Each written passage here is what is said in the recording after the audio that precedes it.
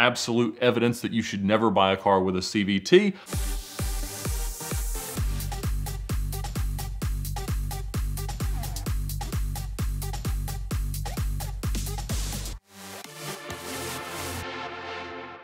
In 2013, we set the Cannonball record, and in 2014, I got to know John Ficarra, the organizer of an event called the 2904, a $1 per mile Cannonball-style race from New York to LA. Cheap cars going not very fast, but it was a ton of fun, and I entered his 2015 event, won that in a 12-owner, 2-accident, salvage title Mercedes S55 AMG. But over the next few years, as John and I became very good friends, obviously he's been here to tell a lot of amazing stories, we always talked about what are the best possible cars for this type of thing. And that's a very different calculation than an all-out Cannonball effort, usually a big horsepower AMG car, obviously to try to go as fast as possible. In this, you're trying to have fun, be comfortable, do something funky, and we identified that the perfect car for this type of drive was one of 12 1985 Audi 4000S Quattros that Brock Yates had sort of commissioned and done a special package on with special seats and wheels and things like that to make them Cannonball ready with Brumos Audi in Jacksonville. And 6 of them had been sold through the Jacksonville dealership and 6 actually in Atlanta. So we were on the hunt for them, and I've told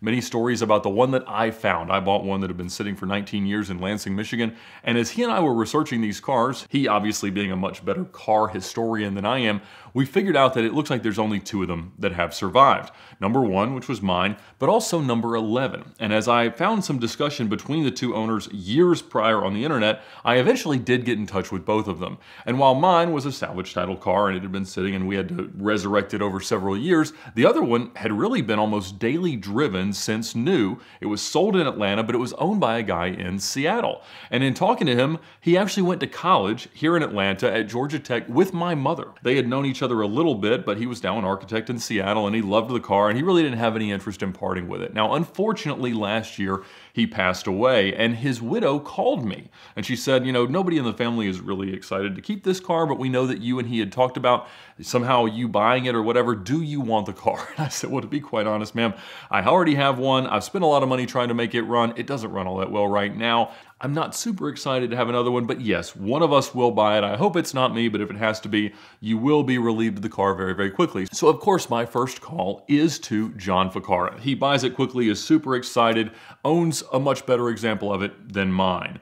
Unfortunately, he had said he was done running the 2904. He'd run it for 10 years and was just kind of done with that chapter of his life in terms of organizing such madness. Similarly, Ben Charlie Safari Wilson, who had organized the C2C Express, a similar $3,000 coast-to-coast and period-correct cars race or whatever you'd want to call it, he was done doing that, so there wasn't a great venue to use this Audi, which meant that John had to create another one. Therefore, the musket ball was created. And it seemed like the perfect way to celebrate the 50th anniversary of the first competitive Cannonball, which was run on November 15th, 1971. And so John decided that we would race from Goodwives rather than from the Red Ball. That was where they started in 1979, but it's a giant parking lot. Makes things a lot easier logistically. You can stay at regular hotels with parking lots and things like that. So we were gonna start from Goodwives on the 15th and drive to the Portofino. But in order to make this the perfect event for his Audi and probably for mine as well, he decided that the whole field had to be capped at 100 wheel horsepower. Obviously, that was also going to limit the speed, limit the craziness, and make it a jolly good time. But there was going to be one additional wrinkle that made me particularly excited about participating, and that was a shotgun start. Now, there's never been a competitive Cannonball where everybody just started at the same time. Usually everybody was spread out by 10 or 15, maybe even 30 minutes to avoid the obvious congestion of possibly perceived to be racing cars in the first few states as they're all clumped together. If everybody is spaced out, it doesn't necessarily look that bad to law enforcement or other motorists on the road. But if everybody is in cars that are going to struggle to hit the speed limit anyway, this seems like a great time. And so that experience was honestly what attracted me most to it. Now, it was, of course, also the perfect venue for my Audi, which I had not really touched since Arnie Toman, Alex Roy, and myself drove it across in one of the C2C Express events. And so it was thousands of dollars and probably 100 or 200 hours away from being ready to go. But Travis Bell asked if I wanted to go and if I wanted to take it. And I said, you know, sure, why not? Now, a couple of months ago, I listed all of my cars for sale because one of my holy grail cars became a little bit more of a realistic possibility in terms of its availability, and I needed to have some better liquidity in case that happened. And that is still an ongoing thing, but I'll update everybody on that rather soon. But I listed the Audi amongst all the other cars for sale, not at a crazy low price, but not at something excessive, because again, I knew that whoever bought it, if they did, was still gonna have to spend some money making it run, and I figured nobody's gonna buy this thing unless they love Cannonball as much as I do, and if they did, I probably already know them and they would have already asked, so I thought the car was safe to stay in the museum where it's set by the CL55 and the S55 from the 2015 2904 up in North Georgia. But regardless, it did sell. And I was a little bit shocked, but I was very, very excited because it went to a multi-year, I think 9-time veteran of the One Lap of America, the continuation Cannonball event that started in 1985 by Brock Yates while still at Car and Driver and is still run by his son, Brock Yates Jr. And it's always been on my bucket list to do so. And the guy who bought it, even though he has much faster cars, obviously, is going to run it next year in One Lap. And he asked me if I would go with him. And so I am super excited to do that. We will not win, we will not be competitive, but we will have a wonderful time as always.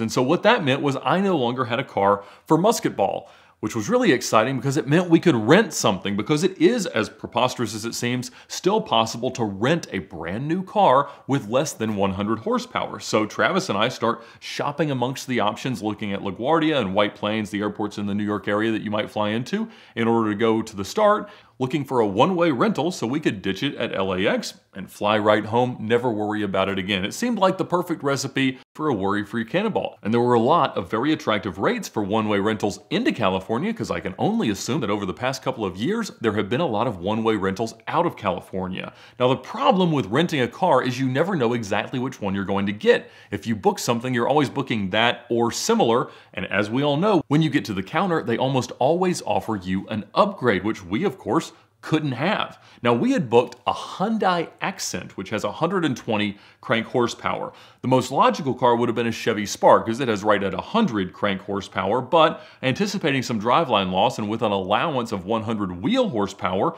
we wanted every horsepower we were allowed to take with us, and so starting at 120 seemed like it would make sense. Now, in most cases, you can't talk to the actual counter at the airport where you're going to show up. You're booking through a national office, especially if you want a cross-country one-way rental. So we had tried to confirm that it would actually be a Hyundai Accent, but we were struggling a little bit with that.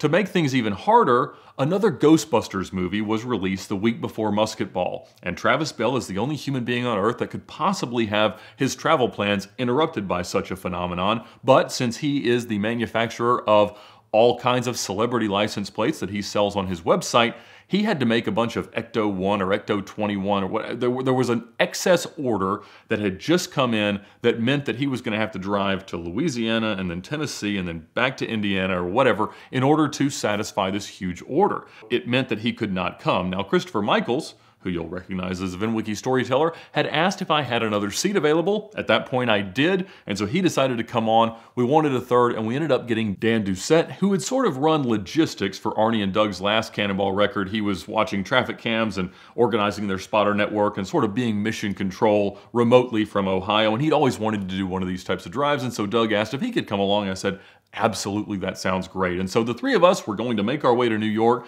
Christopher and I obviously flying from Atlanta, and I told Christopher, like, see if you can actually get in touch with somebody at the desk. He talked to a nice young lady named Sunshine, and she assured him that they did have Hyundai Accents and that it would not be a problem for us to drive away in one. So we fly up there, very excited to start this absolutely crazy adventure, and we get to the dollar rental car counter, and they tell us that they don't have any Hyundai Accents. They don't have anything with relatively low horsepower. In fact, the only thing they had was a 2020 Toyota Corolla LE, which should have had about 138 crank horsepower. So anticipating 15 to 20% drivetrain loss to get to the wheels, we were still going to be considerably over. And John had talked about various penalties that would be levied in the event that you exceeded 100 horsepower, and the start party was at a dyno shop. So we were going to go to the shop in Connecticut and dyno any of the cars that sort of seemed suspicious. Now, if we showed up in a car that you could easily Google as having 138 horsepower, we were certainly going to be checked. And so Christopher and I were talking, like, can we pull a spark plug? Like, what can we do to make sure that this car only has 100 horsepower? Because we certainly weren't looking to cheat. Now, it was really the only option. We looked at every other rental car counter and no one had anything. We started thinking about going over to LaGuardia, but again, you couldn't get in touch with anybody at any of the offices. It would have just been a 3-hour excursion to maybe or maybe not find a car. So we just decided we've got to do it and we'll just try to find a way to make this car slower. So as we're driving, we start Googling around, looking at forums and things like that, and we learn that this thing has a CVT transmission, a continuously variable transmission, which apparently adds about another 8% to what you'd already anticipate for an automatic transmission drivetrain loss. So that might put it in 25, 28, something like that, but still we were looking at being over 100. So anticipating some kind of a penalty, we head over to the dyno shop and we see the amazing array of cars, everything from K cars to TDI everythings to Priuses and old Saturns and everything you might imagine. Only a couple of rental cars, ours and a Chevy Spark. And it's a great time. It's good to kind of see everybody that's in this community because when we all heard about this idea, pretty much everybody who you've seen tell Cannonball related stories was there. So it was a great time. The guy who had bought my Audi actually came out in his Lotus Elise and met us at the start. It was great to see him again a couple of weeks after he had road tripped home pretty successfully in the Audi. And so we're all getting started. Now we do dyno the car and I'm honestly pretty nervous about this. I don't want to be cheating in this. There's ways you cheat and there's ways you don't, and bringing a car that has too much horsepower to a limited Cannonball race seems like real cheating. So whatever, we put it on there, and honestly, it's hard to dyno a car with a CVT because as it goes up, it moves things down the cone or whatever, and so the horsepower was all over the place, peaking at like 118 wheel horsepower, but it was only momentarily kind of as the transmission is slipping, and so it looked like in reality it was 90 horsepower. So we agreed that we hadn't cheated. 31% drivetrain loss on this car. Unbelievable, absolute evidence that you should never buy a car with a CVT, but we were in, we were good. And so the next morning we all head off and have an absolutely fantastic time. I live streamed from the start. I'll put a link to that in the description if you want to check that out further. But we have an awesome time because usually when you do one of these races, even if there's 25, 30 cars, you're probably only going to see 2 or 3 of them along the 2,800 miles or so that it takes to get across the country. In this case, we saw all of them because we all left at the same time. And in general, you'd kind of settle into a couple of different cars that had about the same top speed. In the case of our car, it was hitting kind of a transmission limiter where it would start to slip and be all over the place against its red line right at 108 miles an hour. Now, we didn't care how long this car lasted. The only thing we were a little bit worried about was the no-name tires with a 106 mile an hour limit on them. But regardless, we pushed it pretty hard and we drove 108 miles an hour whenever that seemed safe to do, which was most of the time. Now, the coolest car there was a Citroen XM.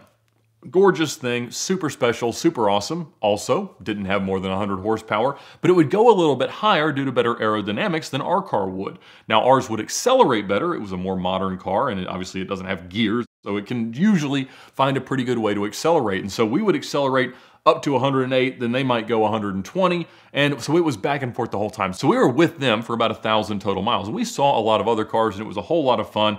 Unfortunately, Mr. Michaels got a ticket because somebody in a TDI had successfully talked their way out of one based on a fake organ transplant transport situation that I certainly can applaud. But once we got pulled over soon after that, they realized that they'd been had. So they gave Christopher a ticket in Missouri, which one of our ticket sponsors will soon be hopping on to help him fight, and we continued on our way. And we stayed fairly close to the Citroen because they had been stopped in the same sort of speed trap. And so again, we're just neck and neck almost all the way. Now, the most interesting thing happened when we were about 650 miles from the Portofino, because we knew that even though the car was supposed to get 42 miles per gallon, the way we were driving it, it was getting about 17. And so we knew that we were going to have 2 more fuel stops. But after the second one, we had about 250 miles to go, and it was showing about 240 miles of range. Now, in each fuel stop up to that point, we'd been leaving a gallon or a gallon and a half of fuel in, not running it all the way to empty, because you never know exactly when the next fuel station is going to show up.